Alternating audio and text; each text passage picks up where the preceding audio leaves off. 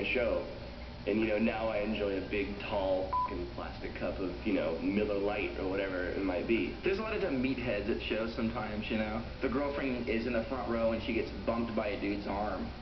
And he thinks he punched her, and you're like, really? I mean, she's in the front row at a rock and roll. Either that or this, and it's like, dude, you touched my girlfriend's And, like, if a guy punches you for that, you go get all your friends, drag him outside, and beat him till he never wants to go to a show anymore. Because people like that should never be at shows. Wow. That's hardcore. I'm not I'm not a guy who's going to condone violence generally. No, don't condone it. Okay, if this guy's here and he punches you because you're having a good time at a show and you accidentally touch his girlfriend or, you know, bump into him, okay, don't hurt him. You know, give him a good, like a good talking to, yeah. Or a good, maybe you could be friends and have ice cream. Like a round of applause?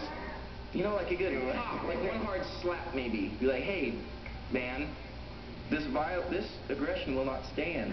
Use your words, not your fists, is I think what he's trying to say. Is that about... Beat him with your words, man.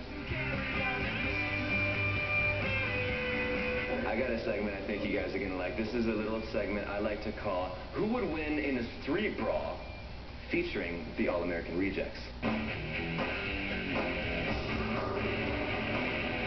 Tyra Banks, we know her from that Top Model show, and Paula Abdul from that karaoke contest show. Who would win in a fight? I think Tyra's a bitch. I think she's a scratch. She'd be dirty. Yeah, I'd give it to Tyra. Tyra's a bit younger, too. She might be a bit more agile. Yeah. That would either be first-round knockout or you'd go to Paula in, like, a third-round decision. Okay, good answer. We'll go, what about this? You guys you're on tour right now with Fall Out Boy and Hawthorne Heights. Who would win in a battle between those two? Well, there's 5 in Hawthorne Heights. Yeah. They are outnumbered. The guys in Hawthorne Heights are big, too. Yeah. There's some bigger lads in Hawthorne Heights. Final decision? Fall Out Boy does spin a lot. But that could get them dizzy. That could get them dizzy in the middle of the fight, though. They might pull out the roundhouse. If Fall Out Boy could land roundhouse kicks, I'd give it to Fall Out Boy. What about this? You guys are from Stillwater. The fictitious band from the movie Almost Famous, Stillwater, versus the fictitious band from the movie Spinal Tap, Spinal Tap. Spinal Tap. Yeah. Spinal Tap takes it easy. Jason Lee and that one guy, you know, your looks have become a problem, that guy.